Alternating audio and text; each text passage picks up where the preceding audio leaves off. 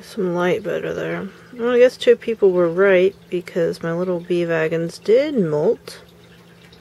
So the last molt was on 11/19 in last year, November.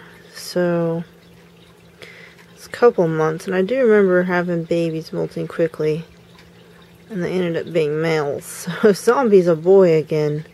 Well, my last one I bought as a mature male, just because I wanted to give him a good home.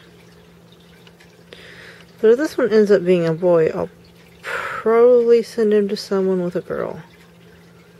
So, y'all with females out there, you might be getting a zombie.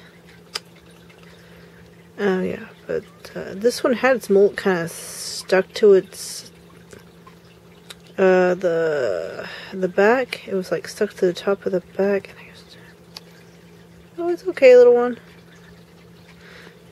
Very scared little creature. Very tiny baby.